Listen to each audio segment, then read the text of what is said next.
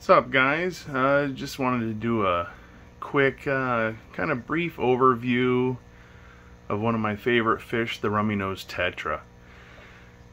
I've kept them for several years. Definitely one of my favorite fish. The schooling really can't be beat by any other Tetra. They do the whole little follow the leader thing, you know, turning in unison.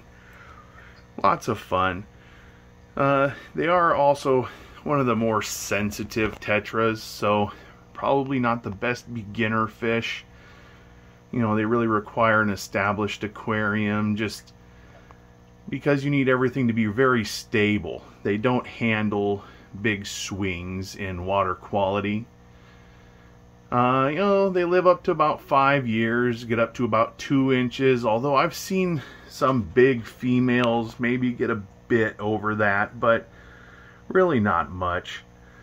Definitely a fish that you're going to want to keep in the high 70s to low 80s.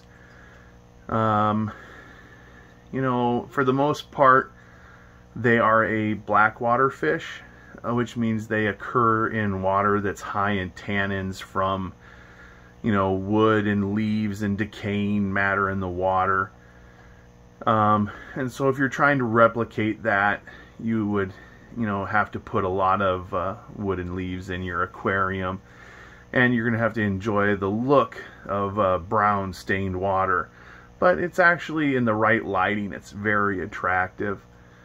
But you know, the females tend to be a little bit larger than the males in girth, if not necessarily in length. They are egg scatterers, you know, and they have been bred in captivity fairly regularly, but still a lot of the ones you see in the trade are wild caught. You are your source for where you buy these is going to be massively important, because if you get some that are starting weak, your chances of success are very low. You really want to get them from a good source. The ones I've bought the most recently I got from Dan's Fish, which probably is the absolute best online fish source that you can find.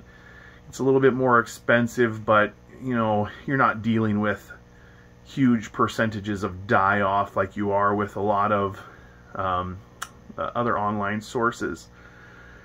And then it can vary from you know, local fish store to fish store. You know, just, you know, if your local fish store takes extra care of the fish, does, you know, runs them through quarantines, you know, before you're taking them home, they're usually pretty sturdy fish. I live fairly close to the aquarium co-op that's down in towards Seattle, and so I'm pretty comfortable buying fish from them because they do run a quarantine.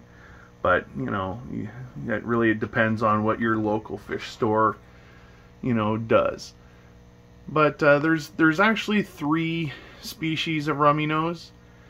The Rummy Nose name itself, as best as I can figure from some of my research, is that it came from the Gin Rummy card game that, you know, uses the standard deck of cards, you know, red and black, and so that seems to be where the name Rummy Nose came from. But like I said, there's 3 species. There's the true Rummy Nose, the Hemigrammus rhodostomus, which is what mostly I have. And, you know, the rhodostomos is from ancient Greek, rhodo meaning red and stoma meaning face, so red face, you know. And they're mostly found in Brazil and Venezuela and the Rio Orinoco and the lower Amazon basin. Like I said, you know, black water. How you can tell these is the red really doesn't go past the gill plate. The red is mostly up in the tip of the nose. The second species is the Hemigrammus blaheri, the common or brilliant Rummy Nose, and they're named for Heiko Blair. And they're mostly found in Colombia and Brazil in the Rio Negro and Rio Meta, also in black water. And these, the red actually goes a little bit past the gill plate, and so the red just goes a little bit further into the body. They're going to have a, you know, brighter red, quite a bit more visible, they're the most common in the pet trade, which makes sense because it's got the most red, which is what, you know, people want in their aquariums. They want that bright nose. The third species is the Pedicella georgii, or the false rummy, and they look very similar to the true rummy nose. They're found in Peru and Brazil, in the Rio Purus and the Rio Negro and Rio Madeira. They have the black center line in their tail fin.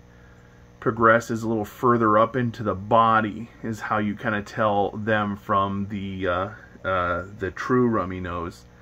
But you really don't see them much in the hobby as much as the other two, which is interesting because from my research, they're the one that seem to be the most common to occur in clear water, which, you know, most aquariums are clear water, and so they may actually do a little bit better in aquariums, but I can't say I've ever really seen them listed. I'm sure they come in, you know, here and there and are sold as the other two.